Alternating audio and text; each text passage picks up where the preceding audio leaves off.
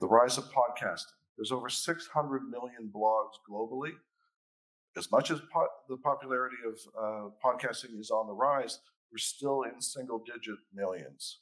So there's still lots of upside for the opportunity. And let's not forget the portability of podcasting. You can listen to it while you're working out, walking the dog, doing housework, in the car. We can't do that with YouTube, or we shouldn't be doing that with YouTube if we're driving the car. One of my favorite podcasts is Stuff You Should Know. And the reason I bring this example up is because we often get so hung up on, I don't know, what are we going to talk about? What kind of content should we produce? I want you to know that there's ideas everywhere. And this is a great example. They spent 41 minutes talking about the Etch-a-Sketch. Going retro, bringing back memories from our childhood. If they can talk for 41 minutes about an Etch-a-Sketch, we've got stuff we can talk about, I'm sure. They've talked about what makes us yawn, how barcodes work, how yo-yos work, how igloos work. When you are pressed for time, let's talk about safety pins, turbulence. Does the 5-second rule really work? And then my favorite, they spent an hour talking about the ballpoint pen. Not just the ballpoint pen, but the fact that there were 2 competing inventors seeking a patent for the ballpoint pen. We know Parker Pen Company, but do we know the person that they were facing off with in terms of conflict? They found an hour's worth of content to talk about the ballpoint pen and the war for a patent. The top 10 most listened to podcasts, and this is US data: Joe Rogan, The Daily, Crime Junkie, This American Life, Stuff You Should Know, which we just talked about, My Favorite Murder, Pod Save America, Office Ladies, Serial. There's a lot of true crime threaded through there, so some skewing there. Won't say anything. But the genres: comedy tops it out, news, true crime, top sports, health and fitness. So, and I'm not saying that you have to be in these genres to find an audience. This is just showing you the top. There is an audience for pretty much anything you can think of. Here's the Canadian list. They don't have an amalgamated one, so this is for Spotify versus Apple. Joe Rogan is exclusive to Spotify, so you're not going to see him on anything else, and he's number 1 on Spotify for that reason. Armchair expert Dax Shepard. Some of these have come out of nowhere. Like Dax Shepard, you would not have thought of him as a podcast host, but he's phenomenal. It's driven by his curiosity, and it's less than 5 years old. If you know Neil Patel and Eric Sue and the marketing school, they just had a podcast recently talking about their podcast. They're about 6 years in. When they first started, 30 downloads a day, maybe 50, maybe 60, but they stuck with it 6 years later. They convene every 2 weeks, and they do a batch of 2 weeks worth of episodes, 6 to 8 minutes in length. Which leads me to the debate about how long a podcast should be. They're on the extreme end where they're 6 to 8 minutes, if that. Joe Rogan on the other end, 2 to 3 hours. The sweet spot seems to be about the 25 to 30 minute mark. But again, if the conversation is good, people will listen. And Joe Rogan, I do not sit there for 3 hours listening to Joe Rogan. I'll come in and out. Dax Shepard, they're an hour and a half sometimes. You consume it as you see fit. But like I was saying earlier, the projections are that podcasting will continue to grow. But if you're going to dip your toe in the water of podcasting, this is not something you dip your toe in for a month. You need to be thinking about a multi-year commitment. It's going to be potentially a hard business case to make. And also have to figure out, am I going to be doing 1 episode a week, 1 episode a month? Don't bite off more than you can chew.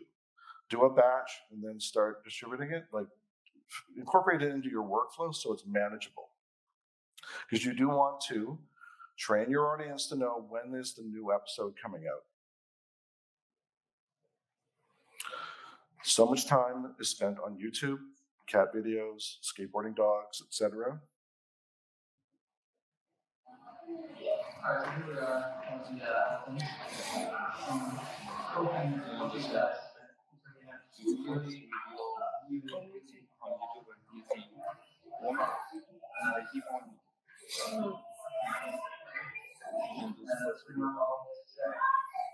That's right. That's pretty much all there is to say. That is the first video ever uploaded to YouTube.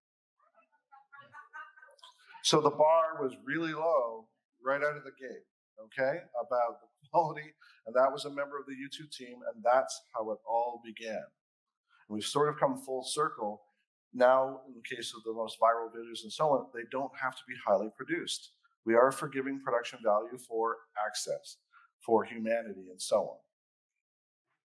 So in the US, 62% of users access YouTube daily. It's the world's second most visited website after Facebook. Nearly 700,000 hours of video are streamed on YouTube each minute. And 81% of internet users globally have access to YouTube.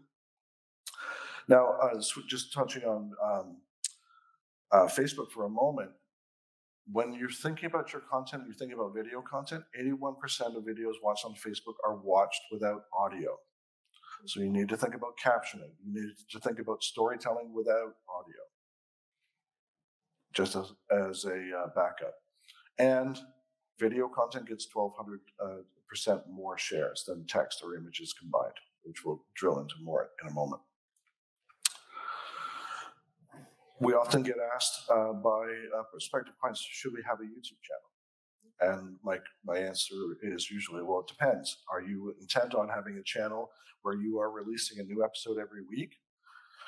And they go, oh, no, that's too much. No, then you're going to have a channel where you're housing video files, and you're going to use that just as a repository, and then you're going to embed your YouTube videos whenever you make them into your website to give the traffic to the website.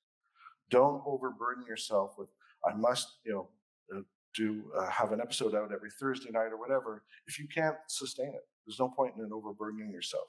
So if you are going to have that level of production once a week, once a month, every other week, whatever, and you can sustain it, then by all means have a channel.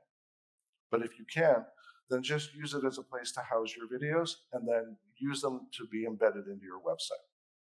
And as well, the shorter videos, especially under a minute, are easily uploaded natively to the platforms because the platforms give preferential treatment to native uploads, which we'll talk about more in a moment.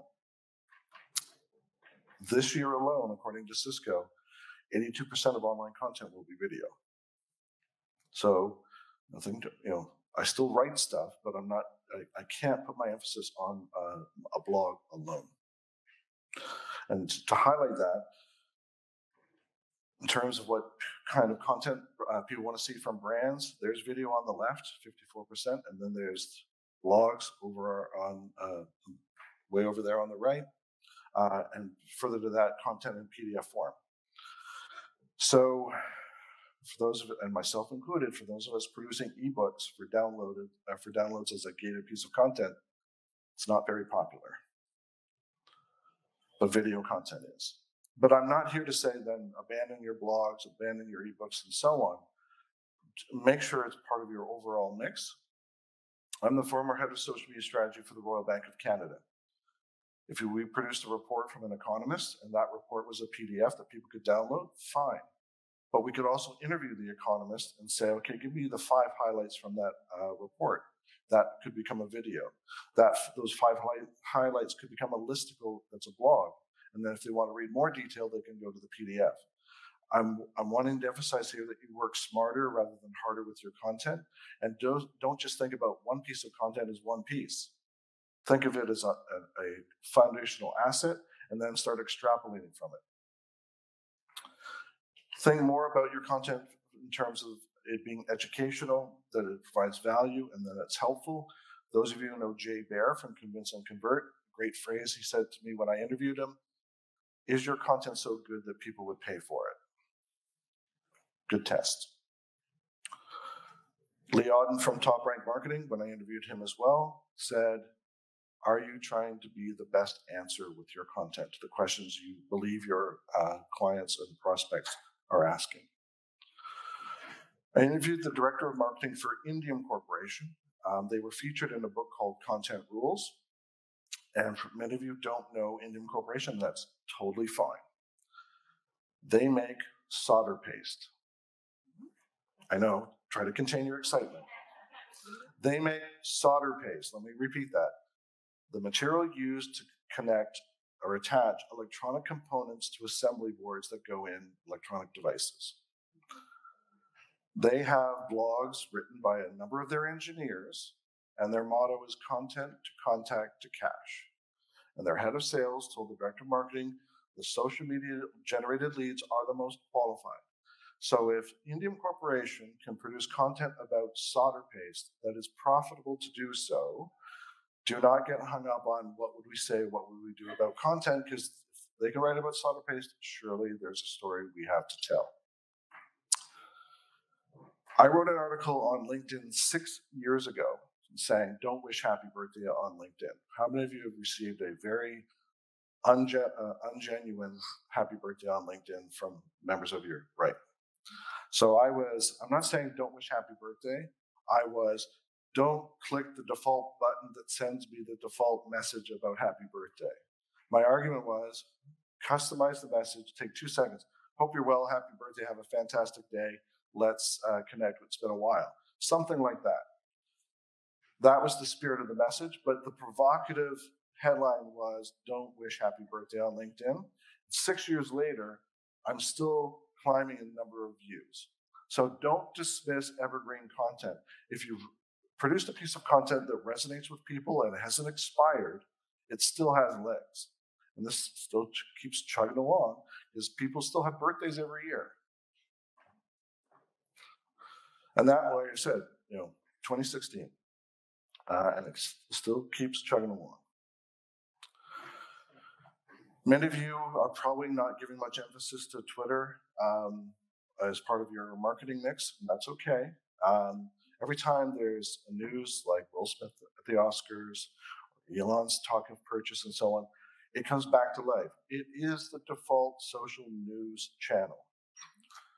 At RBC, there was an RBC Twitter account specific to journalists, had next to no engagement, but over 700 journalists followed that Twitter account solely for corporate news. That was its role.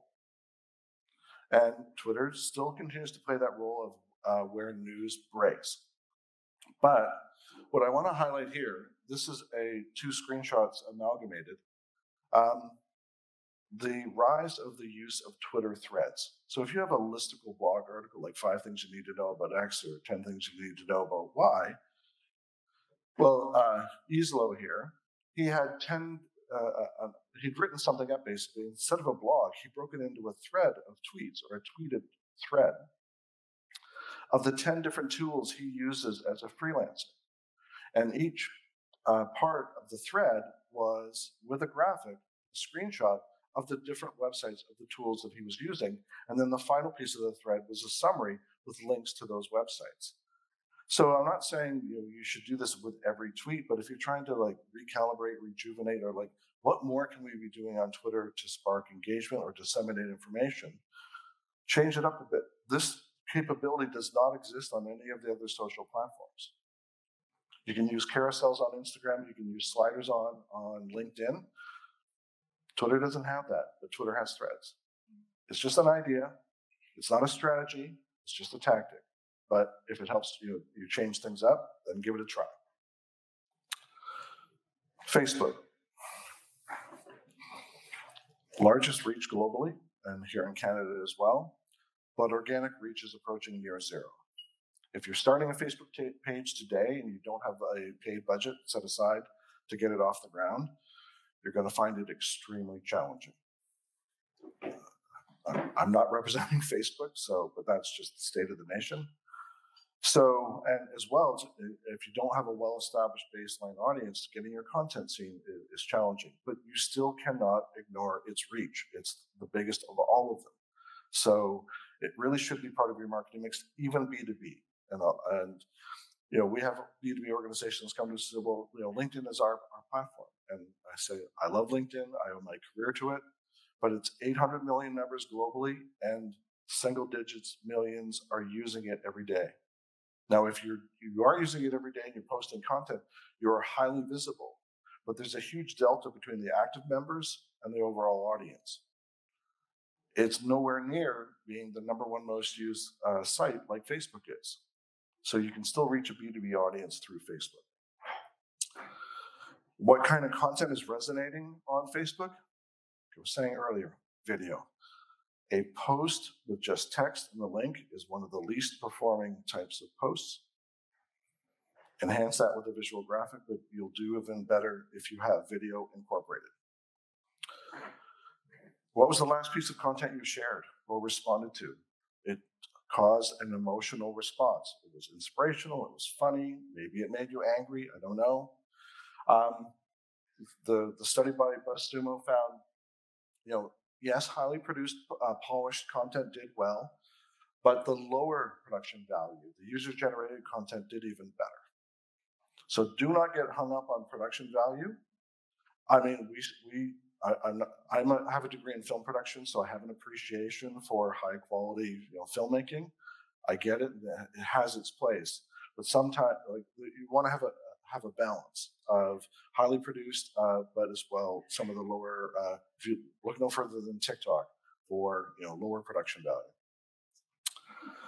But having said that, Facebook still right now is beating TikTok for short form video, again, just because of its reach. But in 2021, TikTok was the most downloaded app in the App Store. We're going to spend some time on TikTok as well. The most popular, again, if this informs your content strategy or genres, the most popular Facebook fan pages as of March 2022, Facebook, big surprise, Samsung, Cristiano Ronaldo, Real Madrid. So we're seeing a mix of sports, we're seeing a mix of brands, Coca-Cola, FC Barcelona, Shakira, Tasty, which is from, I believe, from BuzzFeed. So it's recipes, the short form videos like where it's time-lapse cooking. Vin Diesel, for those Vin Diesel fans. China Daily, Eminem, Mr. Bean, YouTube, Rihanna, Justin Bieber, and so on. So quite a diverse mix. So as I mentioned, TikTok was the most downloaded in 2021. It's the 6th most used social platform in the world and rising. Over 1 billion active monthly users, again, compared to LinkedIn. I'm not here to slag LinkedIn, it has its place. I wish there was more activity on LinkedIn, but it is on the rise. And it's more popular with Gen Z users in the US than Instagram. So, and if you don't have a TikTok account, I'm not here to say jump on TikTok and start producing. At a minimum, if you have a brand that you are responsible for and you haven't set up a TikTok account, please do so just so it's not taken by someone else, squat on it. Truth Social. Someone went on Truth Social, set up the Walmart account, and they weren't Walmart. And if Walmart wants it, they've got to figure out a way to get it back. So I recognize your brand may not be as well known globally as Walmart, but that's the kind of stuff that can happen on emerging platforms. So a couple of the communities I want to talk about on TikTok. Saw a corporate deck from TikTok for their advertising. And they talked about the largest single community on TikTok was Moms of TikTok. And part of the reason of its growth and its in terms of existence is the pandemic.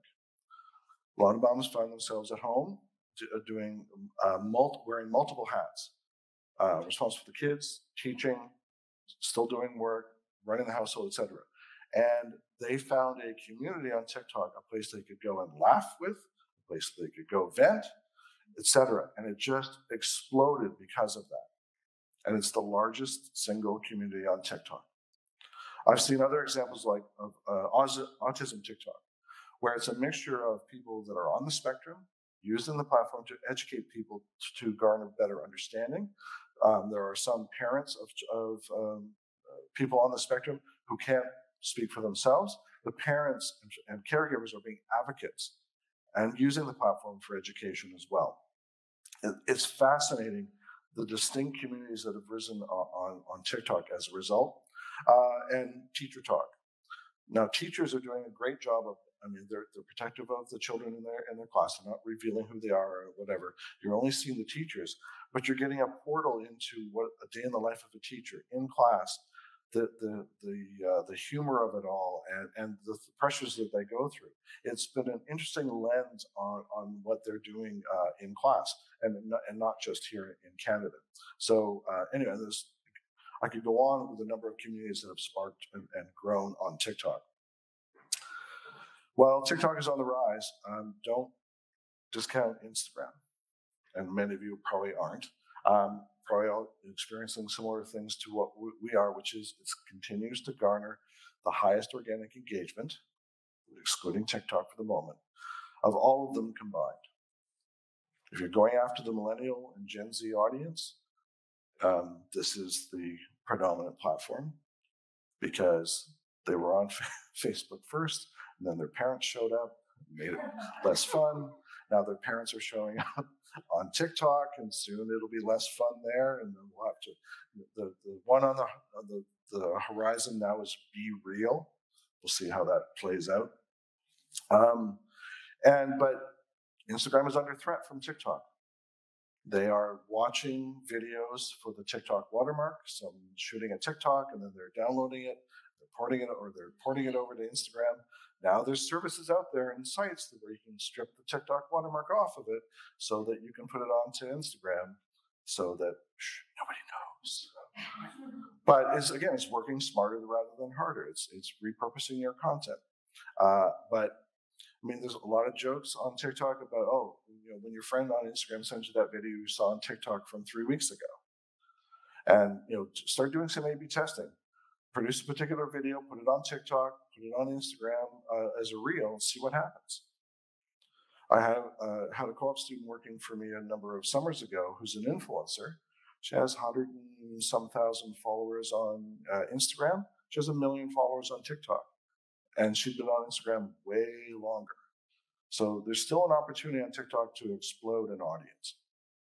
But I'm not here to say, forget everything and just focus on TikTok. It is still a nascent platform here in Canada. But no matter the platform, we are competing for people's attention. We want them to stop scrolling. We want to, just pause your thumb for a second. Give me a moment. 2-inch, by 3-inch screen is where we are reaching them predominantly.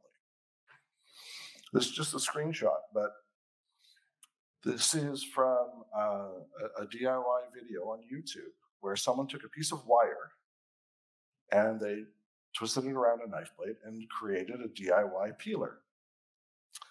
It has over 90 million views. I made a peeler, Mom, and I put it on YouTube. That's it. That's the concept. I made a peeler and I put it on YouTube, and I show you how to peel a cucumber. And 90 million views there. So again, there are ideas for content everywhere, and I've got more examples here in a moment. So I was mentioning earlier, YouTube is one of the top 2 most visited websites in the world. No shortage of consumption of content, but I want to differentiate between the videos that are housed there, and if you want subscribers, you want views, there's nothing wrong with that. But you want to also control the journey of your audience. And so if you have the opportunity to embed your content in your website to control where they're going and send them there instead of YouTube, I recommend doing so. But also there's the trade-off. If you're looking for engagement, natively uploaded videos get more engagement on their respective platforms than a shared link from YouTube. It's just the nature of the beast, and it began here.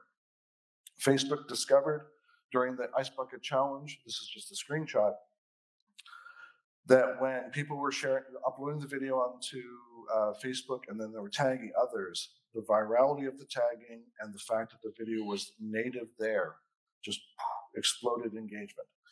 And that was a trigger for them, and they've been giving preferential treatment to native uploads ever since. This is the advantage. So here's another step. All sandwiches are starch on top and bottom. It's a cute goal. If food only has starch on the bottom, that's toast. Obviously, this is toast. So this and this. After this, that's just toast with the inside down. Let's review. This is toast, and this is the sandwich. Hot dog is the sandwich. It's a taco. Because it's starch on food stuff. This is a taco, and that's a taco. 4 sides of starch on food. Sushi. Yeah, that's hard to say. And if there's starch on 5 sides, that's a quiche. Here's a quiche. There's a quiche everywhere. Finally, the calzone. Obviously, this is the calzone. It's what these. Don't forget the sweet calzone, creamy calzone, caramel calzone, and the caramel sandwich calzone. That's right. Fried chicken calzone. There are exceptions, like salads. These are salads. Let's take the discount. Then there's the cakes. Lasagna's a beef cake. It says discount. Totally. And anything else with losing shirt. So there's a software company using the explanation of a sandwich to promote their software. Humor, and again, a very simple concept. We can all get our head around what a sandwich is, and it worked for them. And but again, it's just when you're trying to think, well, so we're a software company. I'm sure, I know there was a group of people in a room that said, you know what would be great? Let's take sharks and tornadoes and make a movie out of it. And suddenly there's 5 of them. They said, let's make a video about a sandwich. And I forget how many millions of views. And this is still relevant content to them. So give yourself some more latitude for ideation about the kind of direction that you can take with your content. Okay, so you're this. Yeah. But you want this. Yeah. Okay, so in order to get that, you have to do this. That is a TikTok video from the corporate account of LinkedIn. It's a millennial sitting on the couch of their apartment and doing content. Now, how many of you work for organizations that would not have thought 5 years ago that that would fly? Yeah. I can assure you at the bank, no. But that's all changed. Like I said, we are training production value. We are now shooting things on our phone. As I mentioned, I have a degree in film production. I went to film school because the one I chose had a brand new building with all this brand new editing equipment, which is all now resident on my phone. I could fit in my pocket. That's how much things have changed. And so, well-known corporate brands are having to figure out how to navigate this new world. And so, instead of a nice corporate video with the LinkedIn logo coming in and et cetera, they are doing content like this. They are riding the memes and the trends that are, and sometimes brands can show up and feel like the Feds showing up at Coachella and being rejected. But there are avenues into content where you as a brand are still relevant. This is a local example, and I just love it. I hope you do too. There are content ideas everywhere. By popular demand, we are rating Toronto subway stations purely on vibes. Hard vibes. Netflix station. Pros, McDonald's. Cons, you might get burned on your way to get McDonald's. Right. Fuel station, we are right by a car with access to daylight. To go upstairs instead of down to catch a train. I'm going to give it 8 out of 10. Last and definitely least, Queen Station. 1,000 exits, none of them are ever the right ones you want. You might end up in the wall by accident, or be in that weird stairwell that smells like pee. 1 out of 10. Now, that's part 5. It was so popular, he's on part 5, rating subway stations. Now, he's a Brit, he's moved here from the UK, he's a comedian. But the fact is that he found something to talk about that has been so well received, he's on to the 5th episode of it. And, there's content ideas within all of us, and there's, we can just look around and you know what, this subway station, Queen Station, kind of sucks, and I have to agree with some of his assessments. Here's another Canadian example. How many of you on TikTok have seen the crying filter? Okay, so it's a filter that you point the camera at someone and it makes them look. So for context, their faces are not deformed. It's a filter.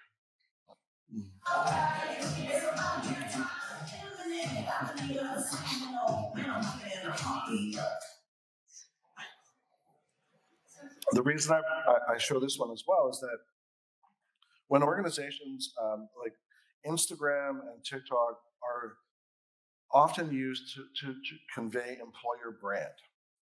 It's nice. LinkedIn has can have a career page on your company page and so on. But increasingly, Instagram and TikTok are being used to show employer brand, the humanity of the organization, and especially culture. And provided your colleagues are willing, is to bring them into the content.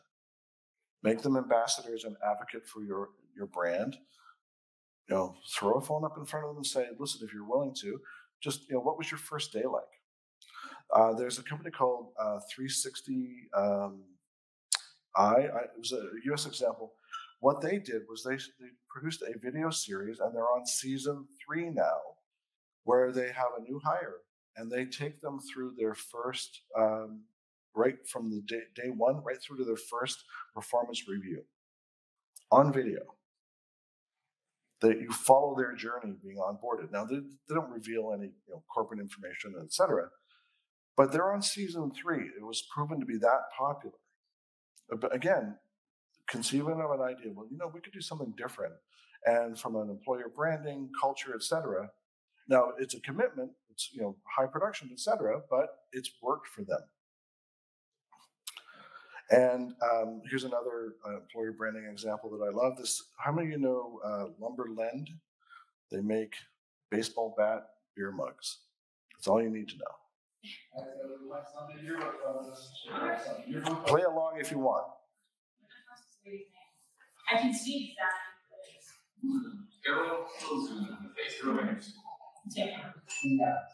Wow. I knew it was from the Jones. I've seen that face before. That Owen Wilson. I'm not gonna get it. Who is that? No. Oh. Okay. No. Oh my God. Who's so good at this? Alright. Who's so good at this? It's actually. With a Superman. Who's retired? Two actors actually retired. It was just like it's like going to be shows tomorrow. Interesting. That's an X. Probably know it. No. Did you cut in or first one? Well, you get someone with a full head of hair. Right? Yeah, you were a feature.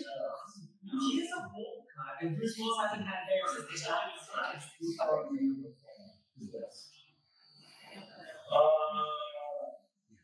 She also gave a show. So,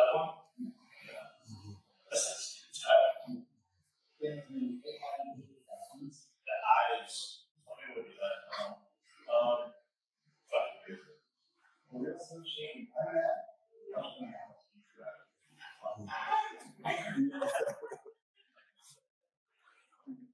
They have over 1.5 million followers on their TikTok channel, and they have all their videos categorized by different, basically quizzes, and they'll throw up a picture of an egg with a line under it and the word easy, and it's like solve the puzzle. It's eggs over easy, and they have garnered this tremendous following just having fun at the office, doing stuff like this.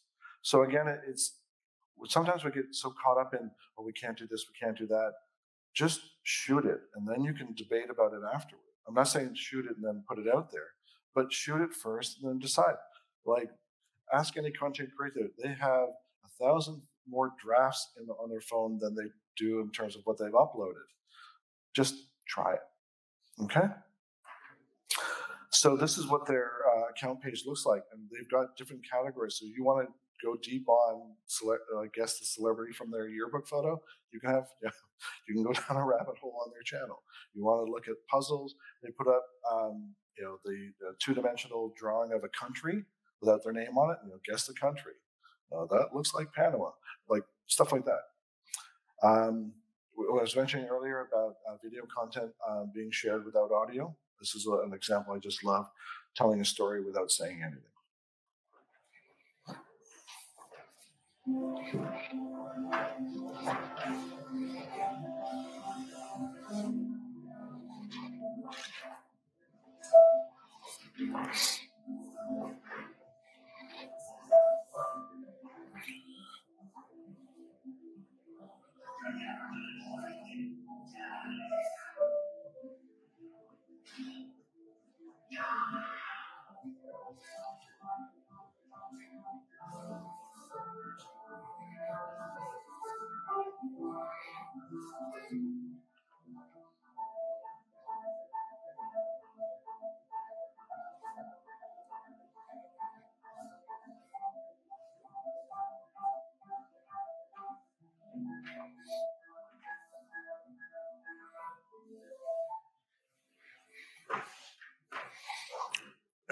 quite a few different stories happening in a very short period of time, all different people in different life events that have a financial implication or have a financial connection.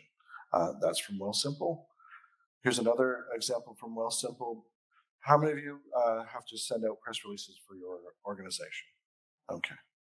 So we've done a lot of work with publicly traded mining companies, and press releases are required as part of regulation. And I will say this, and I've said this to clients, they are in the case of mining, it's the driest form of content you could dream up.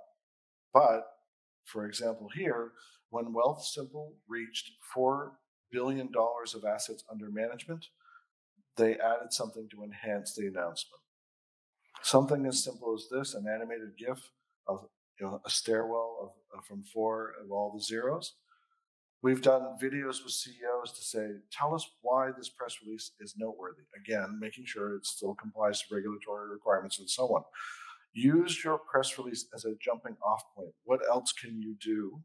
Is there a provocative number? Is there a provocative thing that you want to pop out? Make a visual graphic to put, incorporate it into the social post. Like I said, a video clip of the CEO or media spokesperson, an animated GIF like this.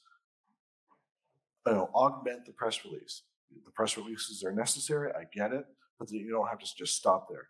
Turn it into a more robust piece of content. We're involved in the web series Hello Again on CBC Gem. And it's the executive producer and co-creator is Simu Liu of Marvel fame. And it got a review. And for one of the reviews, we created a visual graphic. We pulled a quote out from the reviewer, and we still directed traffic to read the full review. But instead of just tagging the link, go have fun, we branded it. Now, you can't do it. You have to be careful on how many times you put your brand on something that isn't yours. When we work with clients for Remembrance Day, we absolutely insist you don't put your logo on the visual that goes out on Remembrance Day. That's our personal value. It's like you don't brand a tombstone. That's just our take on it. So here, it was just a review of the series. It was a positive review.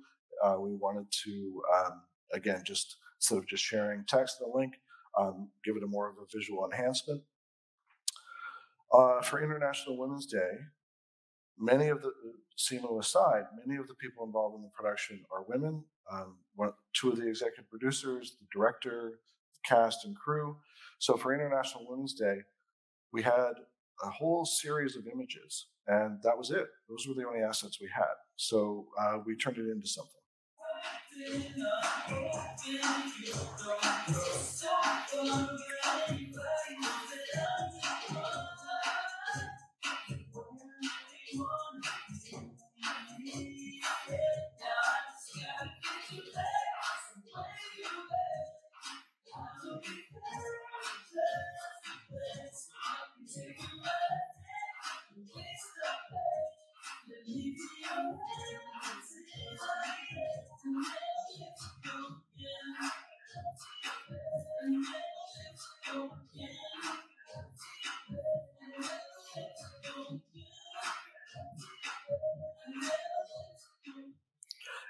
The reason I share that is simply when you, depending on the assets you have available to you, is that you can do more than just, you can do more with it.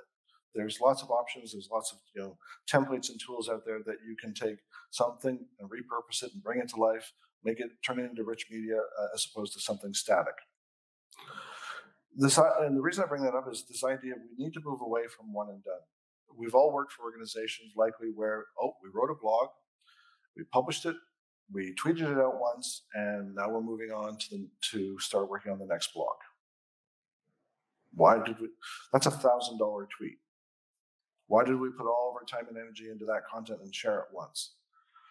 If it's evergreen, keep it in rotation. Leverage what you already have, repurpose as much as you can, reformat it. If there's some seasonality to it, can you revisit it and give it a bit of a refresh, update with some newer data. I recognize, you have a mixture of evergreen and time-bound content, but the war for attention is on, so we need to be emphasizing richer media because that's garnering higher engagement. But I use this framework to just highlight the example. So there's nothing, like I said, there's nothing wrong with writing blogs, and they're conducive to SEO and so on. I'm not here to say stop doing it. What I am saying is to use it as a foundational asset for your approach to content. Compile a bunch of the blogs, turn it into an ebook, and you can choose to make it gated or not. But again, it's repurposing the content. There's tools like Lumen 5 that'll turn a blog. You upload the text, it will pull in stock imagery, and you can or it'll just animate the text, and suddenly my blog is a video stemming from the contents of it. There are tools out there that will read your article and turn it into a podcast. There's a website called Descript that will do transcription. I can now read a piece of text in my own voice, and it'll record it, and then I can give it new text, and it will read that text in the voice I just gave it. So now I can do my own audiobook without having to do my own audiobook. If there's some key points, like a listicle or key numbers and key concepts you want to convey, turn it into a few slide share, or just a slider for LinkedIn and a carousel for Instagram. If it's an obvious listicle, turn it into an infographic. 10 things you need to know about X, 5 things you need to know about Y. Over a certain period of time, incorporate the best of into your newsletter, or your newsletter gets one blog from you and 2 or 3 complementary or augmenting articles from some industry sources. Don't just stop there. Use it as a jumping off point. So I'm not here to promote my show. I'm just using this as a concept, but I have a podcast where I talk. It's a show for and about entrepreneurs. And I try to live the idea of low production, high value. It's just recorded on Zoom. But the reason I want to show you that, going back to the example I gave you about YouTube, so I record it, goes on a podcast platform, it gets pushed out to iTunes and to Spotify, etc. But I have a dedicated podcast page on my website that I send people to instead. And all the episodes are there. My website's getting the traffic. And then I go a step further. How many of you are familiar with audiograms? Okay, a few. So, as much as you might go into the podcast business, I want you to think about, let's record it on Zoom or something like it, or Riverside FM is a rising platform. I record it on video, so I now have video assets. I have the audio file as well, so I have my audio assets. And then you can do something like this. So these iterations of the business are essential to survival. It's normal that a business will pivot, and it's only by surviving from one pivot to the next that we've been successful. I get to say, my business is 15 years old. If I had been married to what we did, we are this kind of business, this is what we do because this is what I want to do, there's no way we would survive more than 2 or 3 years. And I see that with other entrepreneurs too, that they'll come in and express an idea of, I want to start this, and I think this is really needed out there. You know what? If nobody will buy it, it's not a business. If you can't sell what you think you want to offer, you don't have anything. So I have my master episode of the full episode of my podcast, or a full episode of my video, but then I have it cut up, and I have 6 to 12 audiograms, 6 to 12 video clips that I can send out as teasers, but also I have those in rotation. And they're small enough files that they're uploaded natively, because I can't upload the full episode to certain channels. So again, I'm squeezing as much juice out of the lemon as possible. This is the same. This is what the video clip version of it. I'm not going to play it. So my point is that even the audiogram is visualized graphically, so in the social feed it pops. Because if it just looked like a line, like an audio player, and there's no graphic there, there's going to be less likelihood of pressing play. But there's the headshots, there's the title of the show, etc., and then you see the play button as well. And then this is my guest, Lisa Shepard, a longtime entrepreneur, and this is the video version. And again, it's like a minute clip and highly consumable. Still talking about blogs. So this is Wealthy Works, founded by a friend of mine. This is their blog, but it's maybe hard to see, but I've pointed out in red there, they make it from an accessibility. You can listen to their blog instead. They've embedded an audio file above it. So again, it's just another form of content. It's improving the accessibility to their content, something to consider. Again, if you've got the capability. So some closing thoughts. Are you being consistent with your content efforts? And I can speak firsthand. It can be challenging to be consistent. Are you certain that people see your content as being valuable? Are you the best answer?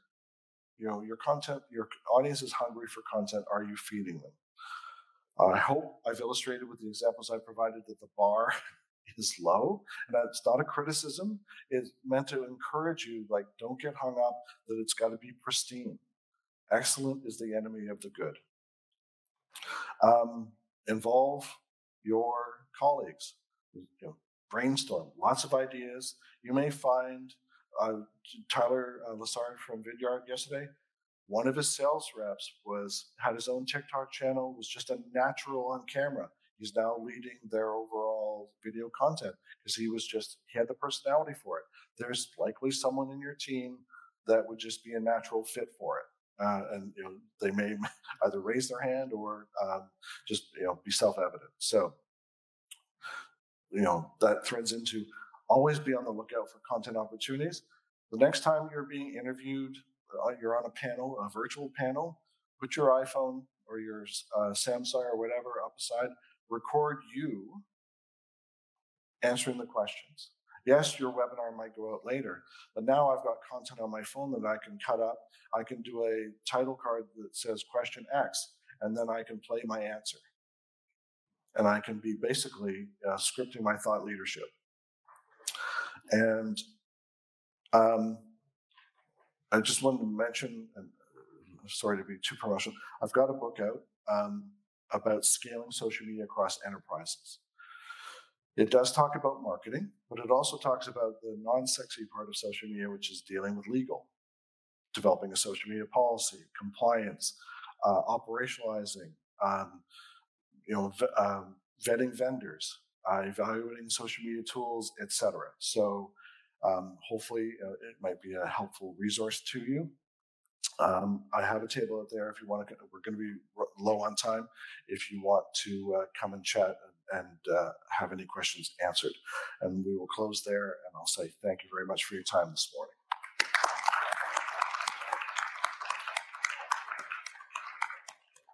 Is there time for questions, Aaron, or no? Okay. Right over here.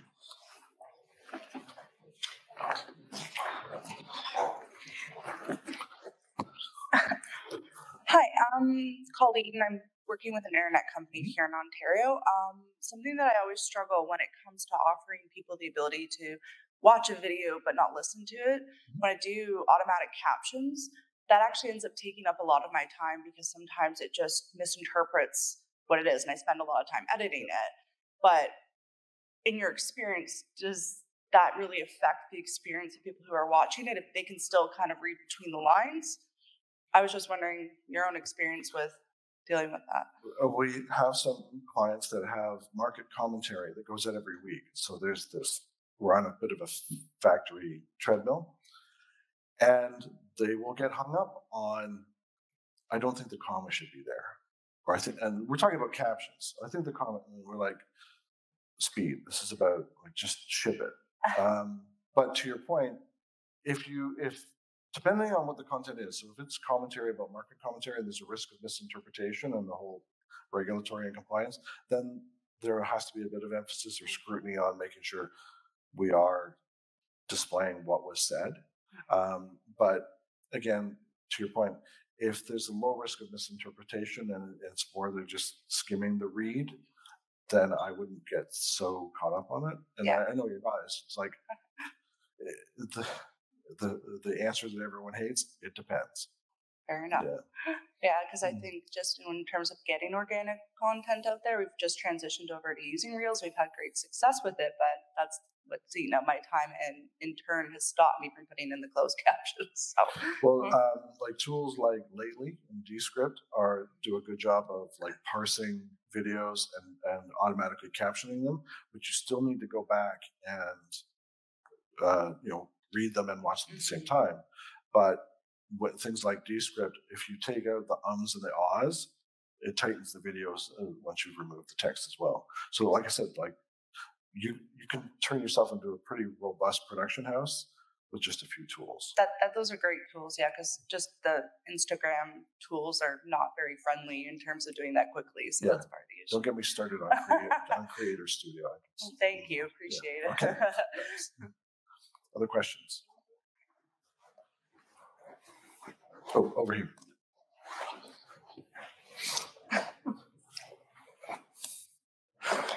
So what happens if no team member wants to be part of the social media strategy?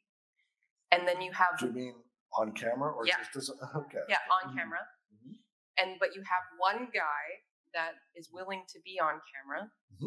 But then the company is worried that you then have a face to that brand. And if that person ever leaves, then it's almost like the clients are confused, the messaging kind of gets construed, you name it. It goes back even earlier than being on camera. There was someone who had a hybrid Twitter account. They were the spokesperson for their brand. So it wasn't quite a personal account, but they were the evangelist for their brand, and then they left the company. That company sued them for the Twitter account and their followers, and the company won. So, and not to promote the book, but I speak about this in the book too, is when you are deciding about whether or not you want an ambassador or an evangelist or whatever, everyone has to be clear on the role, expectations, and you are an ambassador or an evangelist for this company, and that may come to an end for whatever reason.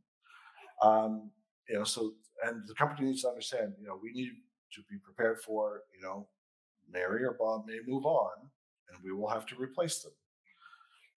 They replaced Steve on Blue's Clues, and the world didn't end. So, we need to be prepared for that. Ideally, if you can have more than one person, that it does have some, dynamics that can be concerning. But yeah, or just like people leave and the world doesn't end, so we change. Okay, Mary was here last week. It's me now. So love me or hate me, I'm the new voice or the new face. So I hope that helps. Thank you. No problem. Anyone else? Oh yes. Oh, sorry. I was in the back, but I'm really loud. That's kind of. Hi, how are you? I'm well, and you? Good, thank you. I'm also a film major, by the way, so awesome. We'll talk about that later. Yeah, we will. Quick question for you. What about testimonials? So I've mentioned before, I work for a school, and I recently had, parent testimonials are very important for schools. Yep. And I had a parent who was with us 15 years ago. We had a testimonial on the website, and now we're trying to get testimonials that are videos. And the parent says, we no longer go to your school, and we would like our testimonial removed. So what do you think about testimonials and, something like a fluid business like that where people come and go? And would you think those are important? Because I know when I have parents come in, they say, do you have somebody that I can talk to about the school? Mm-hmm. So for us, it's very important, but I don't know how it would fit in the social media world with all of this, and if it's something I should even be looking at doing or not. I mean, there's a platform out recently where you can push basically like a Zoom notification, for lack of a better description, to someone and say, just click on and record your testimonial. So it removes the friction from getting a testimonial, but it still comes back to the fundamental is I think testimonials are worth it. Someone was mentioning yesterday about reviews, or maybe it was a DigiMarket in Chicago. Make sure that, if there's a willingness to be transparent, make sure that not all the reviews are positive, so that they're more credible for the ones that are positive. There was a bank in the UK called First Direct. They would display their sentiment scores in real time on their website for all to see. And they had a rotating banners of comments from customers, including negative ones. They were willing to be that transparent. Now, the school may not be so, but at the end of the day, I still think there's value in testimonials. If you want to mix it up a bit, where it's, create an animated GIF, like have them send in their testimonial in text and an email. Create an animated GIF like the example from Well Simple. If they're willing to go on video, then record it. If it's just make a static text graphic, that way you've got different formats, different platforms and channels.